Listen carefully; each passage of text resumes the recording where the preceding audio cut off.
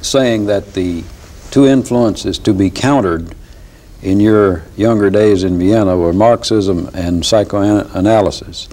And I know in the Hobhouse lecture you also spend a good deal of time talking about the baneful influence of Freud and his ideas. Perhaps you'd develop that a little bit.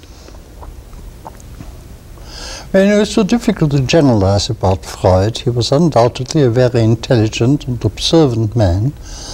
But I think his basic idea of the harmful effect of repressions just disregards that our civilization is based on repressions.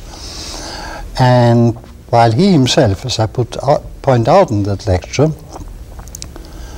became later rather alarmed by the exaggeration of these ideas by his pupils, I think he is ultimately responsible for the modern trend in education, which amounts to an attempt to completely free people from habitual restraints.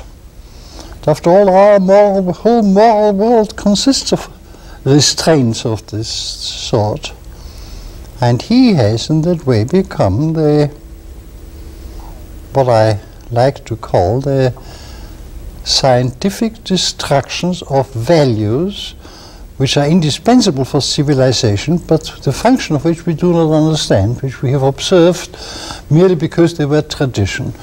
And that creates a new task, which should be unnecessary, to explain why these values are good.